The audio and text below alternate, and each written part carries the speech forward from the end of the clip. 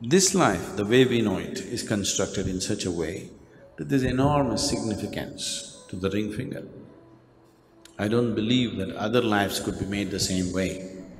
If you want to open up the whole cosmic process, you can open it up with this ring finger. They were going for this, that means either they know about it, or they sensed it, or it is from them that we know all this, whichever way it is. But they were not ignorant of it.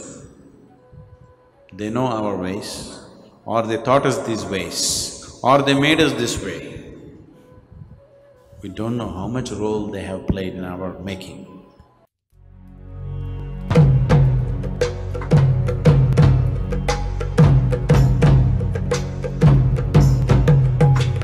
Before we talk about Shiva, let's first watch Sadhguru's video.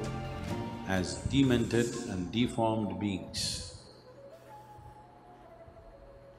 So somebody will look demented and deformed to you if they don't look like you. So, there were people around Shiva all the time. His friends were always deformed beings. No, they were just different. They just were different. They were different because they didn't belong to this planet anyway, they came with him. Only he took on the human form. The stories clearly say that only sometimes he was a Sundaramurti, that means he was a very handsome, wonderful man. Otherwise, he was also a hideous being. So sometimes he took on the form of a wonderful, absolutely resplendent human form. Otherwise, sometimes he was also like that. And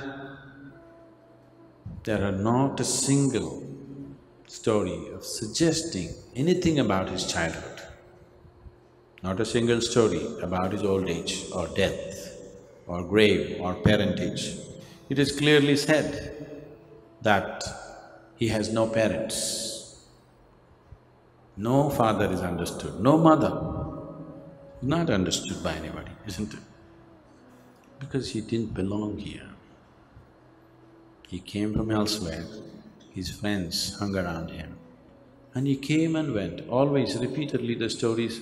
Just 2 days ago was Vinayak Chaturthi, did you know, all of you? Vinayaka means the Ganapati. You know Ganapati, the elephant-headed god, that was his festival 2 days ago.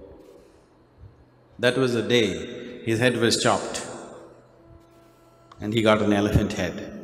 This happened because Shiva left Parvati on the banks of Manasarovar and disappeared for over 10 years or more maybe. He went away, which he was doing very constantly. He was here for a while and he was gone. When he was gone, Parvati, just being alone, she wanted to have a child, and there is a curse that she can never have a child. You need to understand, Shiva never fathered any child. And the stories clearly say, no woman could hold his semen in her womb because he was not human.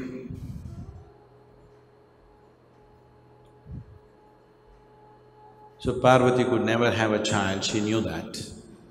So she took sandal paste, made the form of a little child and breathed life into it through the tantric process. This child became alive and she fed and brought up this child. This boy became 10 years of age, 10, 11 or 12 years of age, around that kind, a young boy. And he was guarding Parvati. Parvati was having bath. She said, don't let anybody decide, whoever comes, stop them. Shiva was gone for 10, 12 years and he came back. When the boy tried to stop him, he got angry and chopped his head off. That means he was away for 10, 12 years' time. Every time he went away, all these other people who were with him, who were distorted or different people, They were all gone. When he came back, they all came. And there's another story how Kartikeya was born. Kartikeya means Subramanya or Muruga was born. Once again it is said, because Shiva was made in such a way that he could not impregnate or have his child, and people had the desire to see that someone like this becomes alive, he dropped his semen into the sacrificial fire, into a homer. And from that it was taken, and 6 apsaras means women who are not human, who come from elsewhere, took this and they couldn't hold it, and 3-month-old babies they delivered. And these 3-month-old fetuses were kept in lotus leaves and nurtured, and then Parvati merged all the 6 and made them into one. This is how the story goes.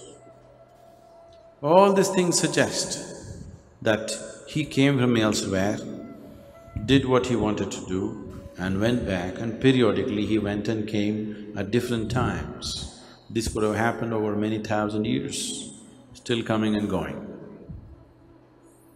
still coming and going. In the Shiva Sutra, one of the shlokas says,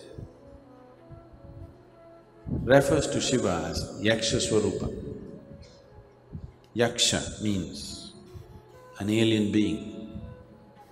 This culture is full of such stories, how these beings visited this planet. They are referring to Shiva as a Yaksha, that means he came from outside.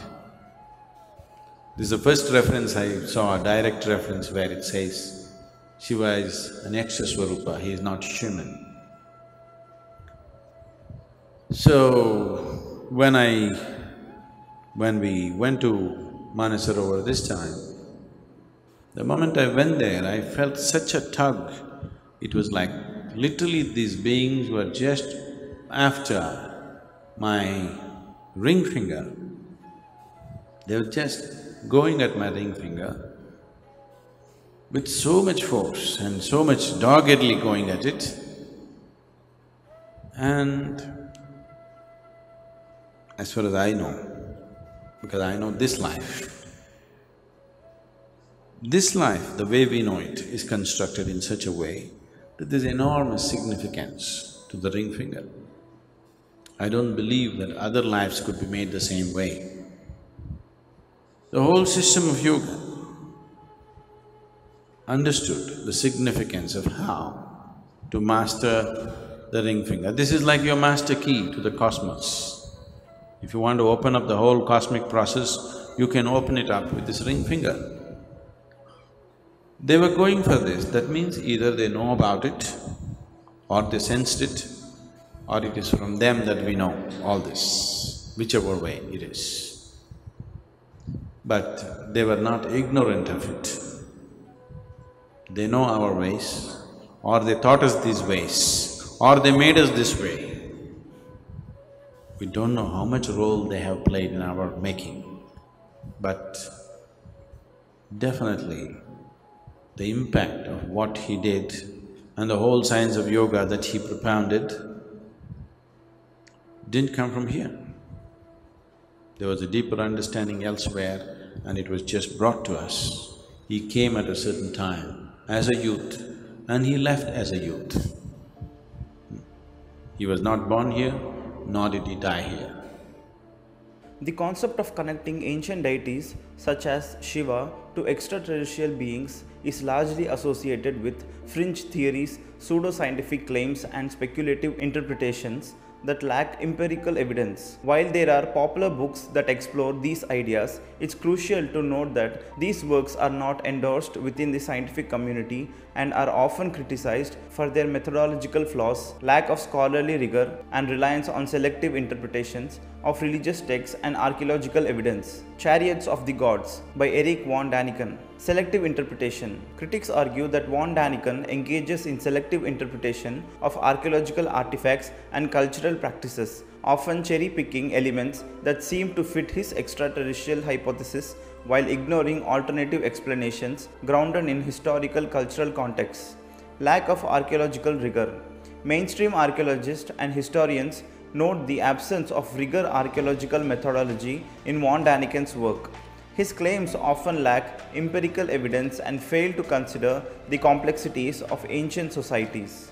The 12th Planet by Zecharia Sitchin. Linguistic criticisms. Scholars specializing in Sumerian language and cuneiform writing have extensively criticized Sitchin's translations. Many argue that his interpretations contain inaccuracies and he takes liberties with the meanings of ancient texts to align them with his extraterrestrial narrative.